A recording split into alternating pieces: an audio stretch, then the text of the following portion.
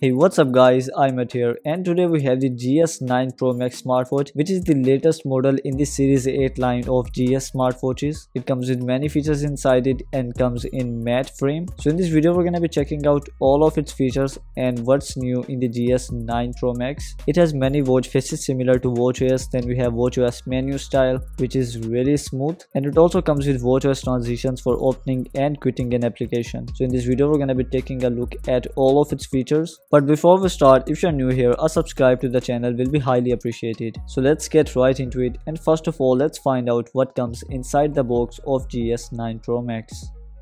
So let's open the box. First of all, in it we have the GS9 Pro Max smartwatch, and if we lift this up we get woven silicone strap and a silicone strap inside it, and in the end we have the user manual and the USB-A wireless charger. So let's take off the plastic wrap, and here is the first look on the smartwatch. It is using the SiChe SF32LB551 chip inside it, which is the latest and most advanced chip used in these replicas. It adds great smoothness and faster processing in the smartwatch. After that, it is advertised to come with an AMOLED display, but as far as I've checked, it is falsely advertised and it comes with an IPS display as confirmed with the darkness test. And here is a look at the bezel size. It almost has even bezels, but I think the lower bezel is a little bit thicker as compared to the upper one. It comes in matte frame. After that, it comes in 46mm size. The hard case will obviously not fit on it since it is in 46mm size, and the biggest size in Apple Watch Series 8 or Series 9 is 45mm. But if you use this silicone case, it might fit when you stretch it, but it might damage the case, and the case won't also be used so easily. After that, we have the knob key here, which is not insensible, and you will hear a clicky sound whenever you use it. It can be used to access the menu and to go back from selections. Then we have the side key, which can be used to access the app history function. In settings, you can go to key customization to customize the double click function on the side key. After that, we have the microphone on the right side and speakers on the left side. On the back side, we have the wireless charging and health sensors, and here we have the strap locks. You will have to press the button and then push the straps to remove them. And here is how the smartwatch looks on the wrist. Which strap would you prefer? Let me know in the comment section below. After that, let me show you all of the watch faces. First of all, this watch face will be replaced by the custom watch face you use from the gallery, and other than these built-in watch faces, you can install one watch face from the dial market in the application. I will show it to you later in the video. Now let's take a look at all of the watch faces.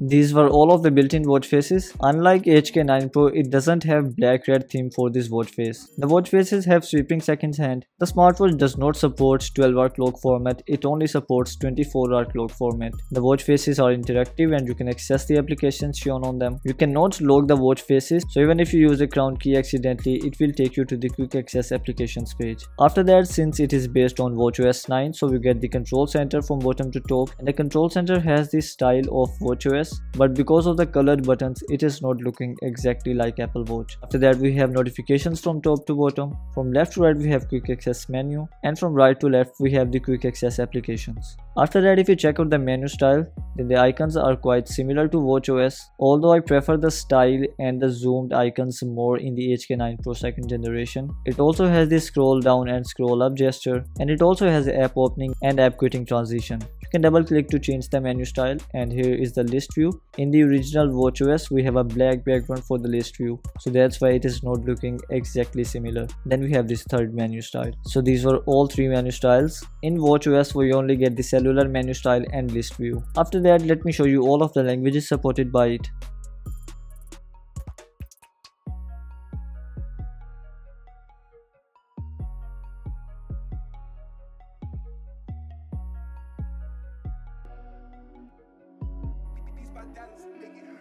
These were all of the languages supported by it. The normal screen time on the smartwatch can be a maximum of 30 seconds, but using the always on mode from the control center, the display can stay on for a maximum of 20 minutes. After that, the smartwatch also comes with a screen off dial which turns on when the normal screen time ends, but one negative thing about it is that it can only stay on for 10 seconds and after that it turns off, which makes it pretty useless. It does not have tap to wake option or the palm gesture, but it does come with the raise hand to brighten up the screen option. But if you are using the screen off tile, then the raise to wake option turns on to the screen off tile instead of the watch face. You can also customize the sound level for calls and media. We also have the call ring option here. We will test it later in the video. And if you talk about the vibration intensity, it is not so strong. And you can also add a passcode in the smartwatch. It uses the Wayfit Pro application, which contains ads and sometimes even full screen video ads, which can be a really bad experience for the user. After that, we have the watch faces. The Wayfit Pro application has both paid and free watch faces, and to be honest, most of the good watch faces in it are paid. So you will either have to activate the membership to get all of the dials for free. You also get many other privileges. Otherwise, you will have to purchase each of the watch face you like for 99 cents. You can go to the customize section to use your own picture from the gallery. The album tile option doesn't work. You can only use one picture at a time. And after selecting the picture, we have a variety of digital clock styles available here. And you can also choose between 3 positions from here. You cannot freely move it on the watch face, and you also cannot use pointer dial on the custom watch face. Then we have notifications, and in notifications we have the other option, which means it can send you the notifications for almost all of the applications on your smartphone, even if that application isn't listed here.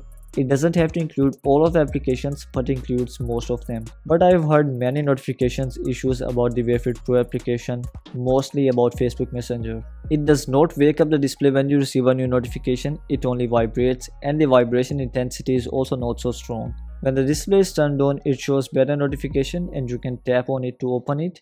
It shows most of the content in the notification, but unfortunately it also doesn't support emojis. It has tagged notifications, and the notifications from a single application are tagged. Here is the tag for Instagram, but one bad thing about it is that once you have read a notification, it deletes it from the history. Maybe it is because it has low memory. It also has red dot alert for unread notifications, and if you want to mute the notifications, you can enable the do not disturb mode from the control center. After that, we have the wallet option here. Then we have the My QR card option, by which you can add QR codes of these applications. Then you can scan that QR code to open the related application. You can also push weather updates to the smartwatch, and you can also check the weather for the upcoming week. Here are the values compared to the iOS server. The values are quite similar, but the weather condition isn't. From the application, you can also change the temperature unit. It also has NFC customization option, and you can also use the smartwatch as an NFC tag. You can also use the smartwatch as a Bluetooth shutter button to click pictures directly using it. Then we have the find a bracelet option, using which the smartwatch will start to ring and vibrate so you can easily find it. In the control center, we also have the find phone option, using which the smartphone will start to ring so you can easily find it. You can also sync your favorite contacts in the smartwatch. In other settings, we have hourly point measurement and raise to wake. In the end, the smartwatch also supports firmware updates.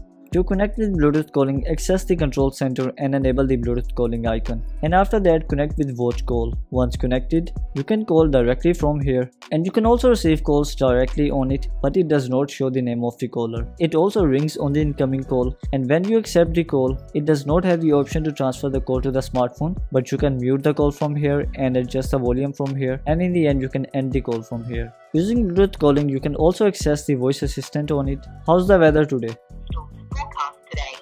Daytime temperatures will hover around 30 degrees, with overnight lows around 24. The volume level is not so high, and it is also not so clear. After that, I'm gonna disconnect from Bluetooth calling, and now let's check if we can control the media playing on our device. So let's try now. So no, you cannot. To control the media playing on your device, you will have to enable Bluetooth calling, and a big negative point about it is that if Bluetooth calling is enabled, then whenever you will use any of these functions, it will transfer the sound from the smartphone to the smartwatch. First of all, if we talk about the health related applications, we have heart rate, blood pressure, blood oxygen level, respiratory rate, and blood sugar level checker. And if you use any of them on the table, the sensors continue to work, and it starts to give values in a few seconds, which means it does not have weight detection, and I wouldn't trust the values given by these smartwatches. After that, we have a lot of sport modes in it, and you can tap on the 3 dots to set the time or calorie target, or you can start without a target. Then we have ChatGPT. So if you haven't watched my video yet, you can find the link of it in the description box below on how to use the ChatGPT on these smartwatches.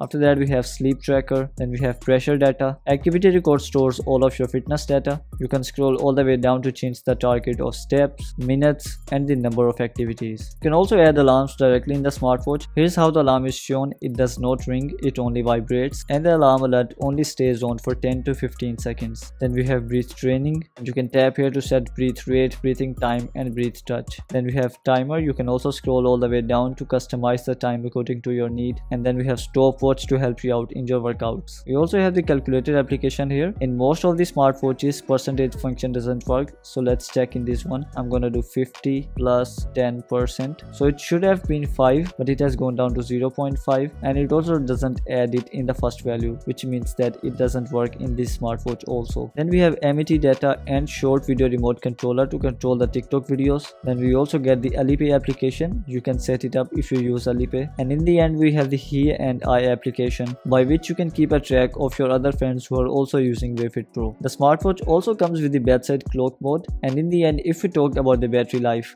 then it is advertised to come with a battery capacity of 280 mAh.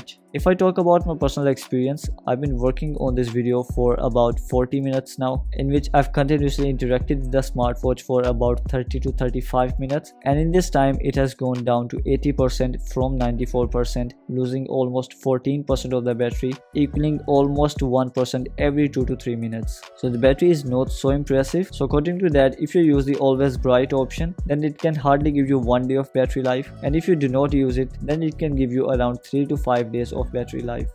So guys, this was all from today's video and from the GS9 Pro Max. So it is a great smartwatch considering the body, and the display and UI is also quite good. But honestly, I would prefer the HK9 Pro 2nd generation over this smartwatch, because HK9 Pro has real AMOLED display. HK9 also has insensible knob key, while this smartwatch doesn't have it. And the UI of control center as well as in the menu in the HK9 Pro is more similar to watchOS. So if you want to check out my review on the HK9 Pro, you can find the link of it in the description box below, and if you would like to purchase it, I'm gonna be leaving its link in the description box below, and I would really appreciate if you can use that link to purchase the smartwatch. You can also visit the channel to find many more amazing smartwatch videos, and make sure to hit the subscribe button to stay updated on the upcoming videos. I'll catch you in the next one. Until next time, this is iMAT. Peace